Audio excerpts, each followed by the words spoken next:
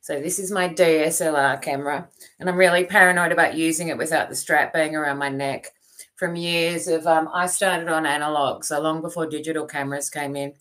My mother used to do a lot of photography, so I learned celluloid. I learned Betamax video.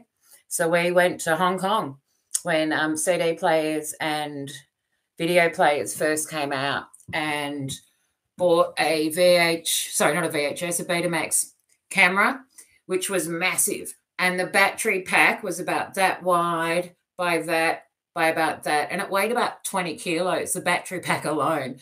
And the camera was really, really big. So I learned that way. I don't like being filmed, and my mother would always film me. It culminated with one day me being in the changing room and her walking in on me, pulling the screen back so everyone on the street could see me right in front of the glass and film me with a digital camera. And at that point, I decided that I wasn't going to be in front of the camera. I was going to be behind it. So I, again, took the digital camera off her and I started filming everyone else. And that way I was out of it. It's one of the reasons I don't film people. And it was a real challenge for me when I started doing this stream thing to actually turn the camera on. So for quite a long time, I didn't turn the camera on at all. And then I've kind of got over it a little bit now. So I don't mind being on camera myself if I'm controlling it. But I don't like filming people. And the way I look at it, if I don't like it, they're not going to like it either. So I've developed a whole way of filming that I'm always aware of what's going on around me. If I see people and children coming, I've already done a pan so you don't notice them. And that's one of the things I do.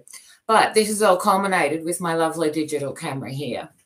So this is a Panasonic Lumix.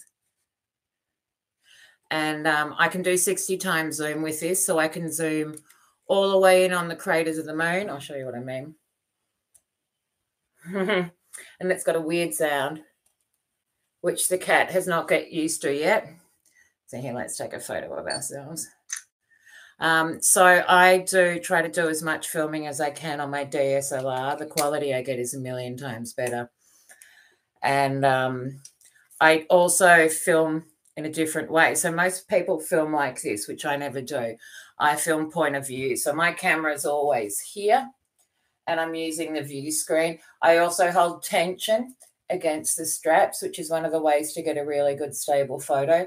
And the most important thing when you're filming is never film like this, because you're all over the place.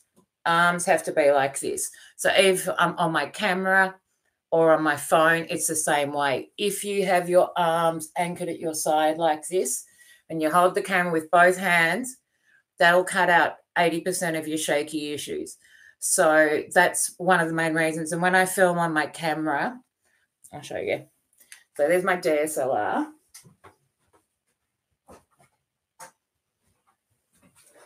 When I film on my phone, same deal. Always have both of my arms anchored here, and I film like this. So I'm using the screen to look through. I might look around and see what's coming next, but it's always those two arms anchored to you is a world of difference. So there you go. That's the best filming tip I can give you. And I learned really, really young. I learned where you didn't have 2 takes. You couldn't take a million photos and hope for the best. If you filmed, you had to film good. So that's a lot of where that came from for me. Please like, comment, and subscribe.